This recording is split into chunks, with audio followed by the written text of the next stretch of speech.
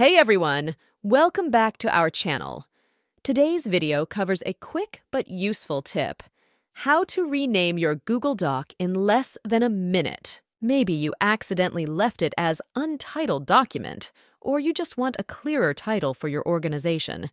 Whatever the reason, renaming is simple. Open your Google Docs application on your device and check if you are signed in to the application itself. By opening the application on the home page, select the document you want to rename. On the document itself, look for three dots and click on them.